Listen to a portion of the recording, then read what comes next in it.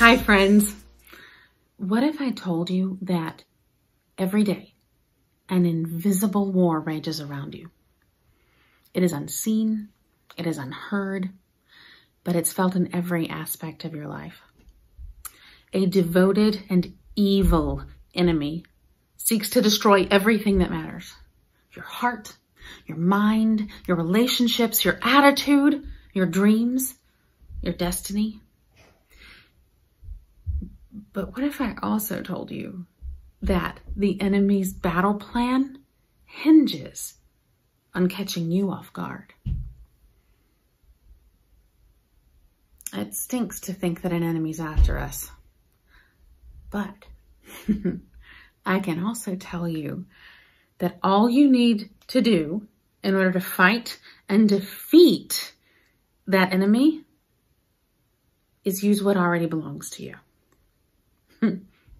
Everything you need is yours, free, ready for you to use.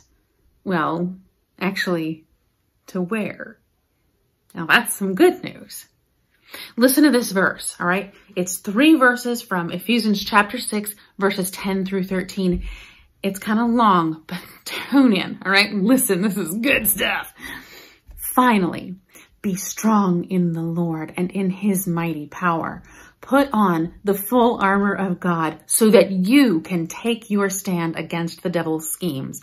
For our struggle is not against flesh and blood, but against rulers, against the authorities, against the powers of this dark world, and against the spiritual forces of evil in the heavenly realms. Therefore, put on the full armor of God, so that when the day of evil comes, you may be able to stand your ground. And after you have done everything, to stand. Ooh, isn't that gonna give you chills? I mean, God is so good. It just makes you want to happy dance. He has armor, and I can wear it. And so can you. I mean, where do we sign up for this? Like, how do we get this done? Because it sounds so amazing, and it's exactly what I need. Some protection.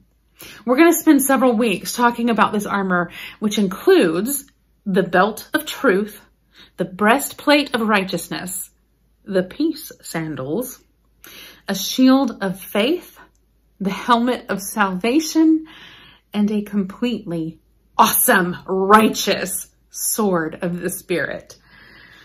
Now, I heard about all these pieces of armor as a child, and I memorized each piece, but I was a grown-up before I learned what it really means to suit up in the armor every day.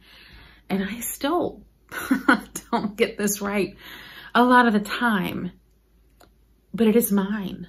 When I choose to use it and to put it on, it is mine, and it has never failed me. I have gone through some hard stuff.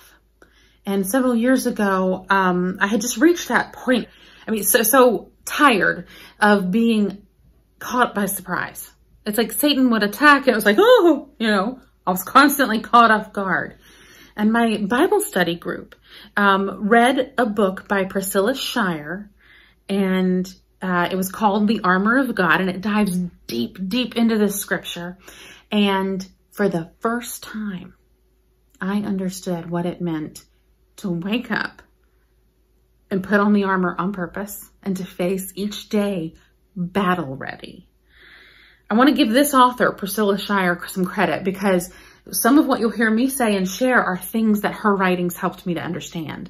And I am so excited to dig into this scripture. I love it, and I definitely need the refresher. Now, in the Kingdom Kids packet that you can pick up each Sunday from 5 to 6:30 p.m. at the church, you will find some activities geared toward helping us understand what each piece of God's armor means and how you can wear and activate it in your daily life.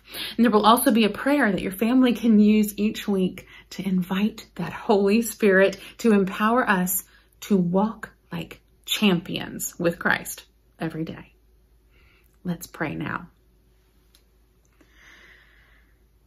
Dear God, Thank you for the verses in Ephesians 6 that let me know because you are strong, I am strong. Help me to understand this scripture and use it to encourage and strengthen our family. We won't be caught off guard. In Jesus' name, amen.